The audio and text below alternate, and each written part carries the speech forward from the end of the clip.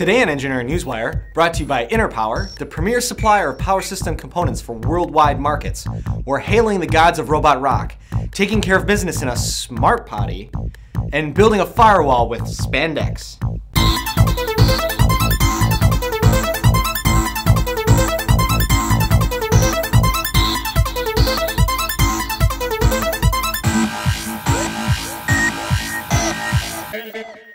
Have you ever felt like the music you listened to just had too much emotion? Maybe it was just too imperfect? At the same time, who wants to listen to computer-generated drivel? Enter Compressorhead, a band of robots that brings a whole new definition to the term metalhead. These guys may be pre-programmed for listening perfection, but they actually play their instruments. Stickboy, the drummer and first built of the group, was created to exacting specifications for the ideal drummer. Utilizing compressed air and MIDI control, he uses 4 arms, 2 legs, and a smaller counterpart to cover a 14-piece drum kit. Fingers, the guitar player, was built with 78 robotic fingers, enabling him to hit every fret and pluck every note on the neck of the guitar. And most recently built, Bones, is the bass player, the most anatomically accurate appendages available. Though his style doesn't quite match that of Lemmy, he does pick every note with his fingers. All hail the gods of robot rock. All right! Yes, you're not over engineered! Researchers at Purdue University are creating a system for doctors so they can browse medical images during surgical procedures using only their hand gestures to help decrease the risk of spreading infection-causing bacteria. The system uses depth-sensing cameras, specialized algorithms, and contextual information to observe the surgeon's head and torso to determine and continuously monitor what the surgeon wants to do. It also recognizes hand gestures as commands to manipulate MRI images on a large display screen.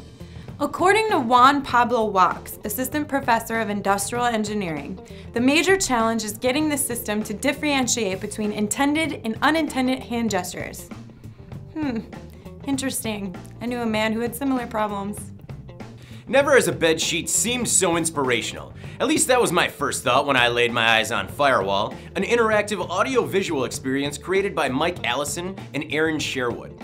Firewall is a stretched sheet of spandex that acts as a performance membrane which, when activated, creates fire-like visuals and expressively plays music. As you run your hands over and into the spandex with greater pressure and speed, the music becomes more intense.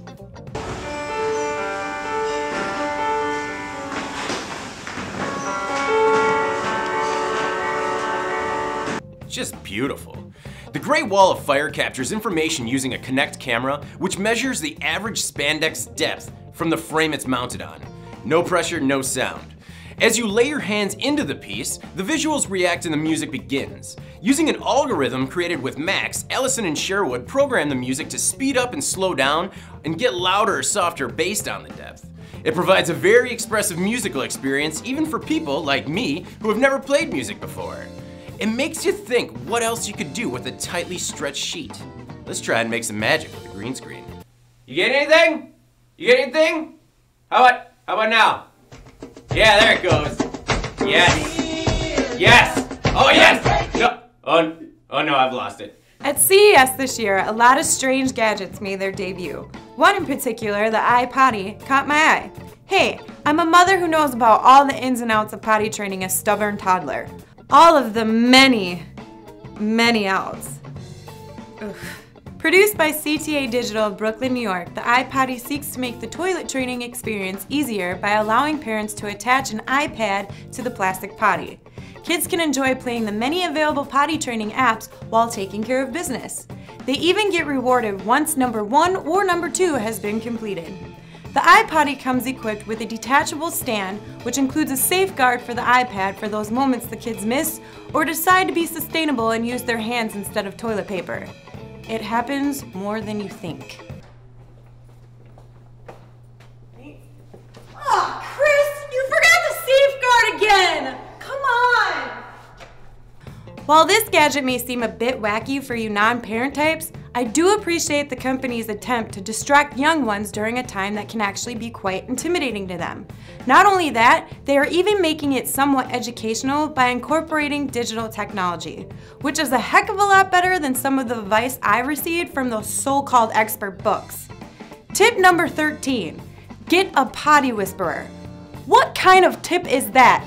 And who grows up thinking, you know, I may want to be a potty whisperer, or a potty ninja, or even worse, a potty evangelist?